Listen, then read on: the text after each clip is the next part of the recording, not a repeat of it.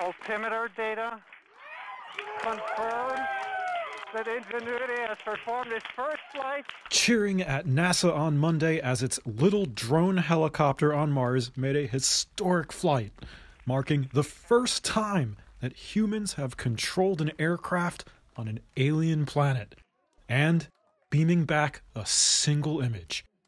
Taryn Bailey, an engineer on the project, streamed it live from the Jet Propulsion Laboratory headquarters in California. So the image we're looking at on the screen is the image from our onboard navigation camera showing us hovering above the surface of Mars. How incredible! And that's its shadow, right, Taryn? Yes, that's its shadow. So the onboard navigation camera points straight down, so we're seeing its shadow right now. I can just hear Mimi in the background. This is real! This is real! It's so amazing. The helicopter, called Ingenuity, didn't fly for long. This was just a test flight. A camera on the Mars rover Perseverance, which was parked about 200 feet away, caught part of it on video.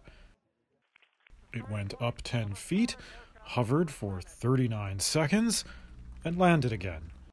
Ingenuity is reporting having performed spin-up. But make no mistake, this is being compared to the Wright brothers' first flight back in 1903, which itself only lasted 12 seconds. Down. We can now say that human beings have flown a rotorcraft on another planet. In fact, NASA attached a tiny piece of the original Wright brothers flyer to the underside of Ingenuity before it was launched to Mars. A piece of history making history again.